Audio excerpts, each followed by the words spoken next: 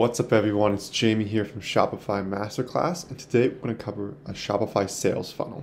So what a sales funnel is you're going to lead the customer through different steps in your sales process. And it's just going to funnel them down because each step you're just going to leave. So your funnel is going to get smaller, the number of people is going to get smaller, but at the end they want you to reach your goal, or you want them to reach their goal.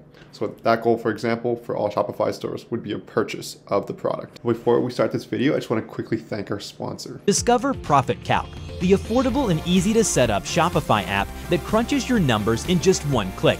It automatically syncs with all your accounts and expenses to calculate your profit, displaying everything in an easy-to-read dashboard so you understand your business in real time. Start for free on the Shopify App Store today. Funnels have become really popular over the last few years with software such as ClickFunnels, which is really good at converting customers. And so that's why funnels become so popular, because it's an easy way to visualize how your customers are proceeding throughout their customer journey and how they're improving each step so that customers are more likely to purchase. So this is my basic diagram of the funnel here.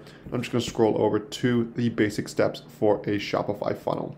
So you actually don't need any custom software for Shopify because the basic sales funnel process is built in automatically, with the purchase sequence. So I'm just going to scroll here. So this basic sales funnel is start off with your advertising or organic search, and your customers are going to land on a product page. You want them to go to a product page rather than the home page because this gives you more control over the flow and it's a little more direct and allows for better remarketing and follow-up if you know they viewed a certain product. So if we start off with advertising here, they start from the advertising, then they go to the product page, and so your product page is going to get the description, the product price, the images. Then if they're interested from the next step, they'll go into the cart page. This is by adding the item to the cart. And once they have the item in their cart, then they move to the checkout page. If they don't fall off there, then they move to the purchase. And then following the purchase, your relationship shouldn't be done there. You should be in the post-purchase follow-up. And so this could be advertising for different products and different upsells along the way. So I'm just going to go over each stage and a few strategies how you can optimize each step to improve your sales funnel conversion rate. So to start off with advertising, I'm not going to focus on that one. We're just going to focus on the once the customer gets to your website here. So moving on to the product page. So when a customer or a potential customer first comes to your website, they're going to hit your product page. And so key things to note here is you want to have a really fast product page. And you have one that's very intuitive, giving all the information the customer needs on the product, images, good description, good guarantees. This is all to ensure the customer has enough information to make a purchase decision. So the product page, other things you can do is you might want to collect their email. You can do this by offering a discount. You might want to subscribe them to your Facebook Messenger account, and so you can send them follow-up there. Because if the customer comes to your product page but never comes back, then that's a waste of a cost per click. It's a waste of paid advertising, and it's not a good use of your advertising budget. So you really want to make sure you can capture some information so you can follow up there.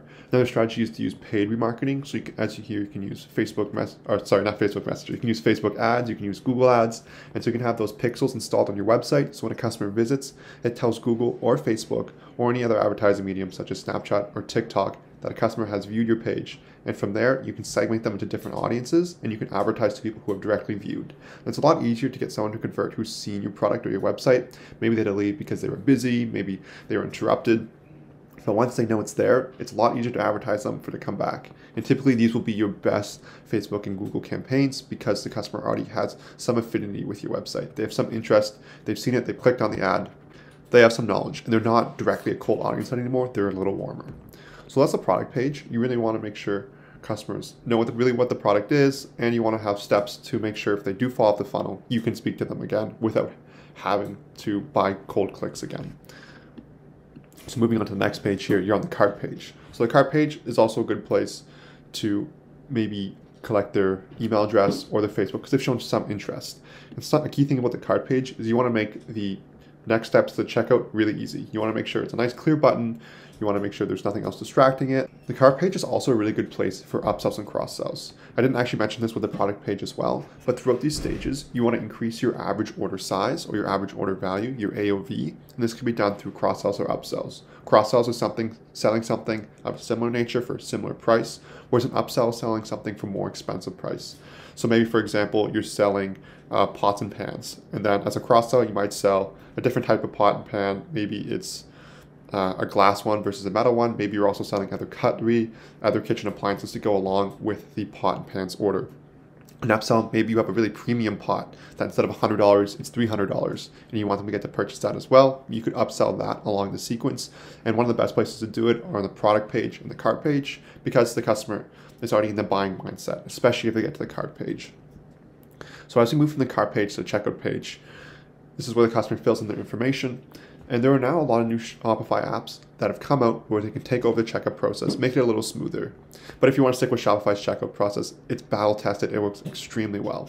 And so here, you're also going to typically collect an email. So an email is when they want to enter their contact information. Shopify does have an automatic tool to have a checkout sequence where it can email customers just to follow up along the way.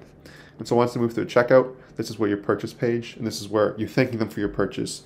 There are apps to do this in the Shopify App Store as well, but if you really should have Klaviyo or some other marketing email automation set up, where as soon as the customer purchases, they get a thank you from you and your business to say, thank you for purchasing, here's your order summary, just to give them comfort that they've ordered it and to make them feel appreciative that they ordered from you. And so the last step, which I see a lot of stores not optimizing, is the post-purchase upsell. It's a lot easier to get a customer who has already purchased from you to purchase from you again. They trust your brand, they've maybe seen your products at this point, and you know they're interested, and they're very interested because they've purchased something. They've pulled out their credit card, they've gone to your website, and they've purchased whatever they're looking for. And so ways to optimize this is you can do the same channels as before. So it's paid marketing, email follow-up, Facebook Messenger, cross-sells and upsells. But you can stagger this. So instead of remarketing them right away, you could spread it out. So it could be 30 days, 60 days, maybe 90 days after they've purchased, you send some follow-up to make sure, hey, we know you like, did you like our products? Do you want something else? Maybe you could cross-sell them on something similar. As mentioned before, maybe if they just purchased the basic model of a pot and pan or something, you sell them the premium model, because maybe that's a lot better for them and you can explain the benefits why. Another way to get immediate increases, or if you have a post-purchase upsell, so their credit card information is already inputted, they can just one-click add another item to their cart. This also might save them on shipping, as it would bring everything together. You could also offer them a discount right after they purchases, get another 30% off this many items. That's a good way to incentivize purchases, because right after they purchase, it's already triggered in their mind that they decided to make this purchase, so to really go from an incremental increase isn't that much for a customer. If you've ever been through a ClickFunnels funnel, it goes through that. So it starts off with something cheaper, maybe it's free, then it moves on to maybe like a $20, $30 product, then the next page is a $300 product, then maybe it's a master course that's 6 months long and it's $10,000. And so you want to take people through the sequence because it slowly increments them up. Because if you were to see a $10,000 purchase right away, it would turn you off. So you really want to increment the customers as we go through. So overall, this is the basic e-commerce funnel for Shopify. It's nice and easy to set up.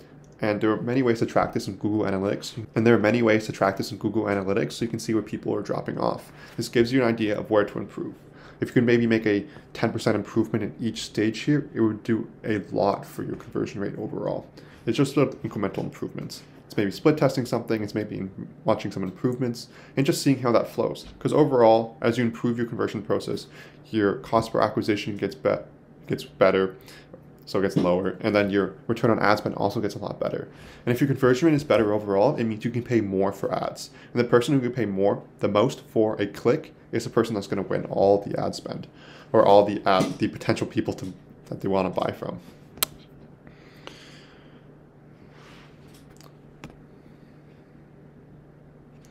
So overall, this concludes my video on the basic e-commerce funnel for Shopify.